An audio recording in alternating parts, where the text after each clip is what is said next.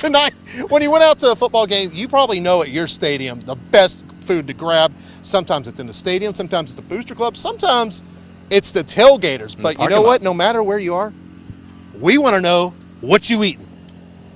Well, guys, the 409 Sports Blitz is back with Game 1, Nederland at West Orange Stark. And, of course, it wouldn't be Friday night football without some Friday night fuel. I'm here with Marvin at All Smoke Barbecue, and he's cooked us some tacos, it looks like. So tell me what you're eating, Marvin.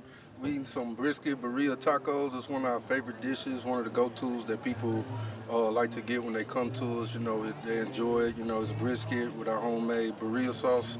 You dip it and you enjoy all the different flavors that come with it. Our family's been cooking for years here in Orange, Texas, and I kind of picked up the family business from my grandfather. And, you know, we like to just come out, you know, to different events, you know, to bring food to anyone and, you know, try to share the love around the community. And how do you think the food represents West Orange Stark football? Is it good as the football team? Man, hey, this brisket is good as the football team. I'm telling you, man, you know, when boys work hard, they always worked hard, and we work hard on our food, and we take our time with it, and, you know, it resembles that. All right, and before we go, Marvin, obviously we got to do a taste test because we can't end this segment without tasting all the yummy food. So once again, just tell me what it is while I grab a big chunk of this meal. Right here is the brisket birria taco.